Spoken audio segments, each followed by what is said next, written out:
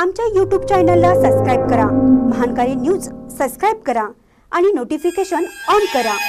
Notification on केल्यामुळे आमचे update आपल्यापर्यंत सतत पोहोचेल।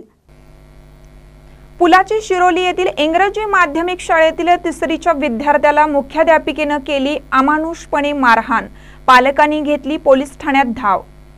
पुलाची शिरोली येथील एका इंग्लिश शाळेत तिसरीच्या वर्गात शिकणाऱ्या विद्यार्थ्याला मुख्याध्यापिकेने अमानुषपणे मारहाण केल्याप्रकरणी त्याच्या पालकांनी शिरोली MIDC पोलीस ठाण्यात धाव घेतली, पण शाळेची बदनामी नको म्हणून स्थानिक लोकप्रतिनिधींनी मध्यस्थी करून या प्रकरणावर तात्पुरता पडदा टाकला। मात्र सोशल मीडियाच्या माध्यमातून या प्रकरणावर विविध प्रतिक्रिया येत आहेत। दरम्यान शिक्षण अधिकारी यांनी संबंधित शिक्षण संस्थेच्या मुख्याध्यापिकेस बोलावून पुढील आठवड्यात चौकशी पथक पाठवणार असल्याचं सांगितलं आहे, अशी माहिती विश्वसनीय सूत्रांनी दिली।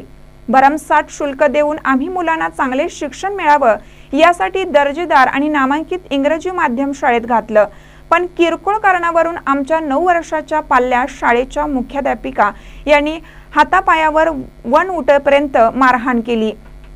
याबाबत चौकशी करायला गेलेल्या पालकांना मुलग्याला शाळेतून काढून टाकण्यात येईल आणि त्यासोबत पालकांशी संबंधित अन्य 2 विद्यार्थ्यांनाही शाळेतून काढून टाकण्यात येईल व त्यांच्या शैक्षणिक नुकसानीस तुम्ही जबाबदार असणार आहात असा दम देण्यात आला।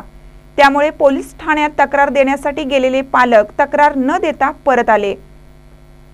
शिरोली येथील या शाळेत असे प्रकार वारंवार घडत असल्याने अनेक पालकांनी आपल्या मुलांना या शाळेतून बाहेर काढून अन्य इंग्रजी माध्यमाच्या शाळेत प्रवेश घेतला आहे, असंही नागरिकातून चर्चा होत आहे।